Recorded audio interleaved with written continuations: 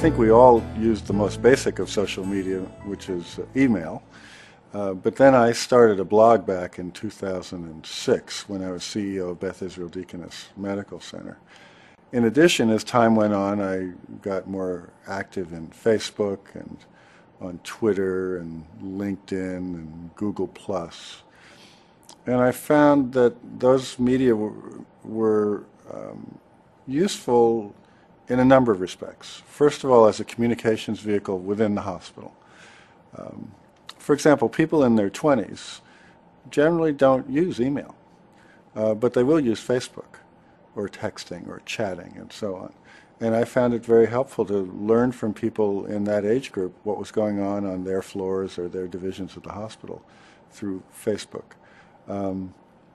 Twitter I found to be my librarian.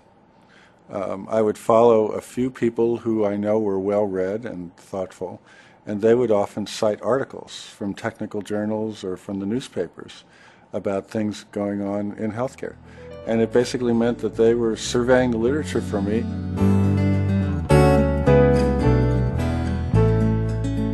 If you're a young doctor or a nurse, previously the only way you could get your thoughts out on an issue was to have a peer-reviewed journal approve an article. And that process would take months and months, and you'd be lucky. You'd be one of, 20 or 30 people to get it published, and you'd have to wait 2 years. Now, if you have a thought about something, you write it, you post it, it's up. There's nothing like having to write something down that causes you to have to think about it before you write it, at least if you want it to make any sense at all and be persuasive. And as I've talked to those young doctors and nurses who write their own blogs, they tell me it's been intensely rewarding for them, professionally and personally. Plus, they've made connections with people literally around the world, because the blogosphere is worldwide. It doesn't matter where you are, and you can connect with people all around.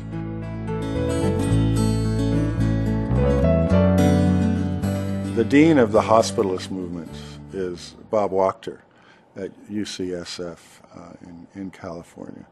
He writes a very, very thoughtful blog and has commentary on many, many things of that sort. On the patient side, the best blogger, I think, is a fellow who's called ePatient Dave. His real name is Dave DeBronkart. He was a kidney cancer patient, indeed, in our hospital.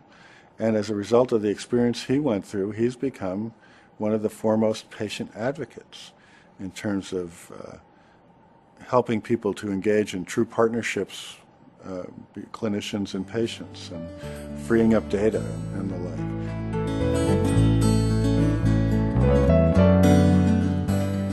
I don't think there are many dangers in using social media, but the ones that exist relate to the common sense use of patient-specific information and other personal information. HIPAA exists to protect privacy, and other countries have similar laws. And HIPAA doesn't say that you shan't talk about a patient on a blog. It just says you shouldn't talk about it at all to anybody that doesn't have a right to know. So if you just apply the same thoughtful standards to your behavior on social media as you would walking down a corridor, on the telephone, in an email, in an elevator, you'll be fine. If you don't, the world will see it in about 30 seconds, and that's the danger.